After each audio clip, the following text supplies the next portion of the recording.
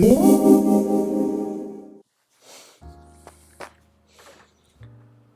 guys, today we're going to do something a little bit different. We're not going to look at the project, we're not going to be on the bench today. Today I want to take a minute to talk to you. This is a video in response to the video that WalcomS7 put out about a week ago on why I Nerf. And he put out the challenge to other YouTubing Nerfers, or people who had a media outlet, so to speak, and basically it said, why do you Nerf? What is it about playing with kids' toys that brings us so much joy? And what is it? Because there's so many different facets of the hobby, which I think is actually part of the things I like about, not necessarily why I Nerf, but just one of the coolest things about the hobby in general is that there's so many outlets. There's kind of like something for everybody. I mean, there's the strictly performance people who are in it for the competitiveness.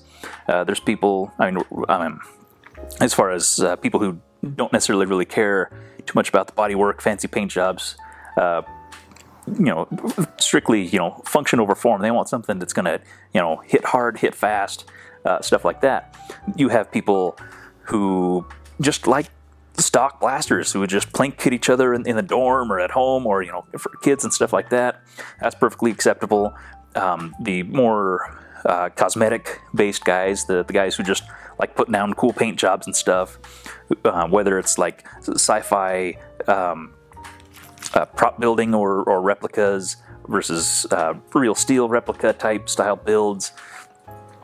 People who just like doing, well, like what I do, doing the integration, saying, Hasbro had a cool idea here, but it'd be a lot cooler if they added this or did this, or they screwed up on this, they should have done this, and creating an entirely new blaster out of the pieces we already have.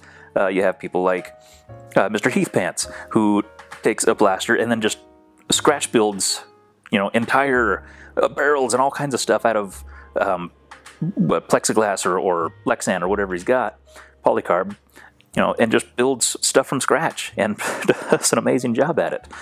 You have, there's the LARP scene. There's the, shoot, what the heck else? You have the NIC guys, the home built guys. And yet all these different, radically different aspects of the hobby can all coexist and carry on a conversation because you're all based around the same product, I guess. I mean, you have, I came from in the classic car hobby. You can go to a car show and you see, stuff that's built entirely different, but you'll see all the owners hanging out and chatting and having a good time. Everybody has, their this is what I do and this is what I prefer, but, we're all in the same boat. We're all having a good time doing what we love. And that's one of the really cool things I like about it, is that you can have these hardcore competitive guys carry on a conversation, and be, plenty civil with guys who just are okay with stock blasters because they're in it just for the fun. You can even have the prop builder guys who don't have functionality at all, who don't really have the things actually fire or function, but they look really cool, and we can all relate, and that's just really cool. And it's such a remarkably supportive community, and that's what I really love about it. When I first got in, I was just kind of a tinkerer, and I've always been a tinkerer. I mean, especially coming from, working on cards and stuff, they're always fiddling with something, tinkering with something.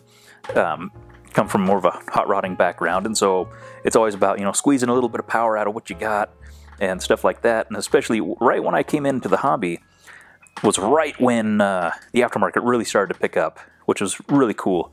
Back when Orange ModWorks was kind of the only game in town, and the fact that some company was building parts that you could buy and put them into your blaster, you didn't have to build stuff from scratch. That was really cool. But there's still a lot of ingenuity of still building stuff. I mean, I came in when the Maverick was still a viable option. But I just kind of came across Nerf through shortly after we got married. Then my wife and I were doing some babysitting for a family that she knew, and I don't really work good around kids. I just never care much for kids. So I'm trying to think, okay, how am I supposed to handle these four kids they got?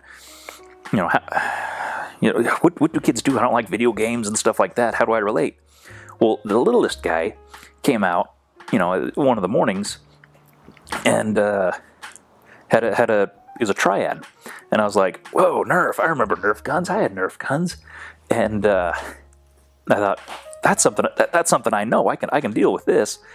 So I looked in their little toy closet thing, and it was all the early N-Strike stuff. But I was like, man, things have changed since I was a kid. Holy cow!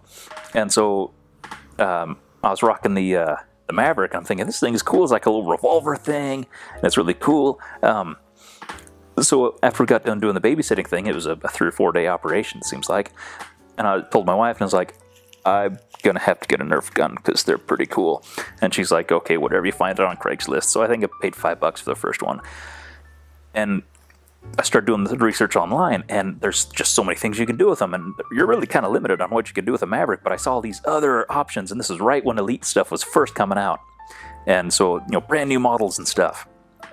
And so I started snatching them up and just tinkering, and then I found out a bit about the integration thing, that you can cut these things up and do other stuff, and that's really what got me rolling, because I came from before doing Nerf stuff, I did a lot in the model car hobby, 24th, 25th scale, mostly older style hot rods and dragsters and stuff like that I was doing. So I was familiar with kind of the cutting stuff up and modifying things, and had a lot of the tools, the files, the blades, X-Acto knives and stuff like that, and a lot of the kind of scratch building background, which was really helpful. I was able to just kind of springboard right into the Nerf scene pretty easily. And so it was just kind of a natural progression. And I guess the thing that really sang to me was, I'm building this model car and putting all the detail into it, and running wiring and plumbing on this little tiny engine and stuff. Just the satisfaction you get from that. But then you put it up on a shelf and you just look at it and say, that's really cool, and that's the end of it. And there's really nothing else you can do with it. And so I thought, hey, I can do the same kind of thing with Nerf blasters. I can take something like this, just like, okay, it's kind of cool. I can turn it into something like this, and then play with it. And that's just the cat's meow. I mean, that's like the perfect thing. You can build something from scratch, or cut up a bunch of stuff and put it all together, and then you get to play with it. So you get the whole play aspect, having a good time, plus the people and just stuff like that. That it's just it's amazing. Or I guess, I don't know, how do you say it? It's no wonder it takes off so well. I mean, it had me hooked like that. I told my dad about it. I was like, remember Nerf guns when we were kids? You bought us a couple of those. Look what they're doing now. And he's like, oh man, that's so cool. And so he had me building stuff. I mean, I've built him a pretty hot Strife, Rapid Strike. He's the one that I built the Chaos for. He kept coming back and saying, hey, this thing needs to shoot faster. This thing needs to shoot harder. Okay, I'll see what I can do. He picked it up right away like that. My wife's friend's husband, we were talking, shortly after those two got married, and I was like, hey, you got to check out this Nerf thing. It's kind of cool. And he's like, Nerf? What the heck? What are you in grade school? What is this? And I think I invited him to the arena in the Capitol there, Nerfed. And I was like, just try it once. Just humor me. It'll be cool. And man, he was hooked. We went to the rival night. I think it was like 2 or 3 days later. He shoots me a text and he says, hey, I found these things on Craigslist. Is this a good deal? And it was, I think, 2 Apollos for like $18, $20. And I was like, yeah, do it. If you don't buy it, I'm going to buy it. And so he brought them over, and I put pump kits on them. And so him and his wife have a pair of Apollos. And so they've come several times to the arena. And my brother's kind of skeptical. He's 5 years older than I am. And he's got his own kids. And he's like, Nerf, what are you doing with Nerf?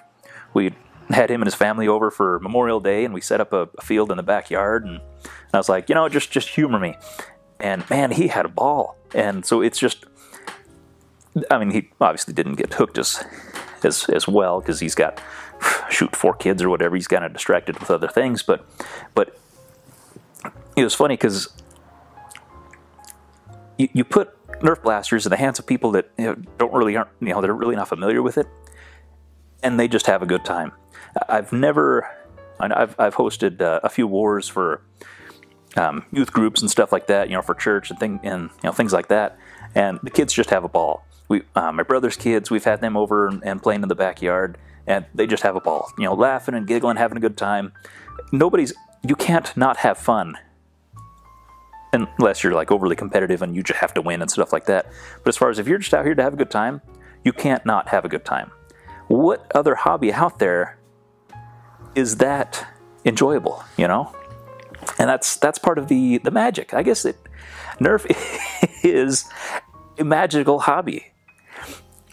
I don't know how else to explain it, but there's just something about it, whatever it is, that, you know, it's some product that Hasbro puts out because, you know, hey, kids like to shoot each other. That's cool. We can make money off that.